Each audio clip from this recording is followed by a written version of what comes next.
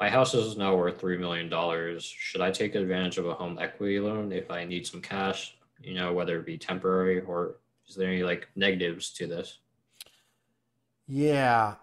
So you got the equity, right? And you can get a home equity credit line right now for fairly low cost. Some of those you can even lock in. Once you borrow, you can turn it into a 5 or 10 or 15 year loan.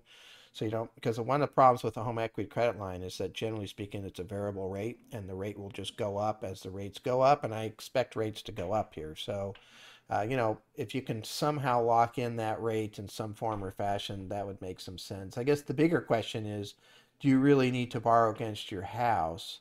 What other alternatives do you have to borrowing against your house and ending up with debt on your home and a payment that you have to make?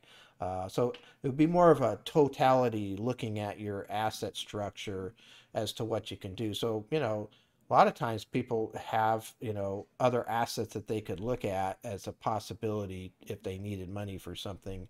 If the house was the only thing, then and you really needed the money, then obviously that's not a bad way to go.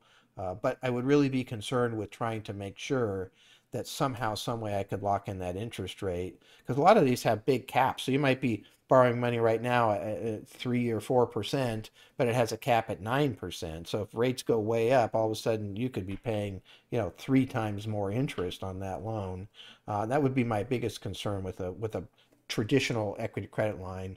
A lot of them, you can take the money out, call the bank back, and say, okay, I want to make this a 5 year fixed, and they'll give you a rate. And so, there's different things you can do there. But uh, I don't know that I'd go there first. I don't really like to have a payment that you have to make unless there's some valid reason for that.